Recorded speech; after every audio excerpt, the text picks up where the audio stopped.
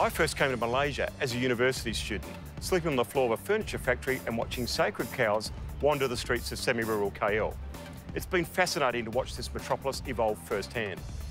Malaysia has always been a trading hub. Merchants came from India and China 2,000 years ago. The Dutch and Portuguese fought over Malacca in the 16th and 17th century, and then the British took over in the 18th century.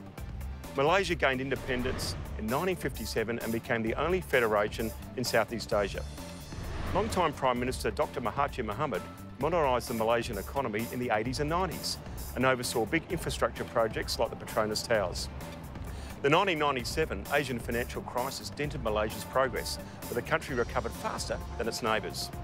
In the early days, agriculture and raw materials dominated the economy, but Malaysia has evolved into a sophisticated manufacturing hub and produces products such as consumer electronics, semiconductors and electrical components and exports them to the world.